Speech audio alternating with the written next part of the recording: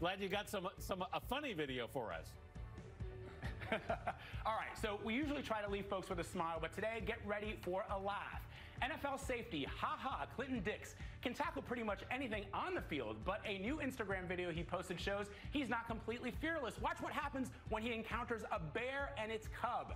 The 6'1", 211-pounder who played for the Bears last year, he can't make this stuff up, hops off his scooter and runs for his life.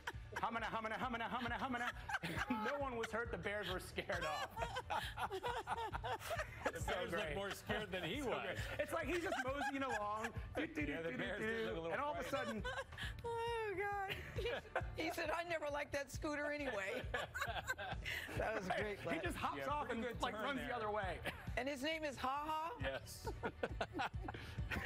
Oh, there's so many layers of that one. He played for the Bears last season. Played for the Bears last season, confronted those Bears, ran away, and he's kind of running away in real life from the Bears. Not running away, but he's now signed with the Dallas Cowboys. So making a change in his driveway, also apparently making a change in real life. All right, Vlad, thank you very much.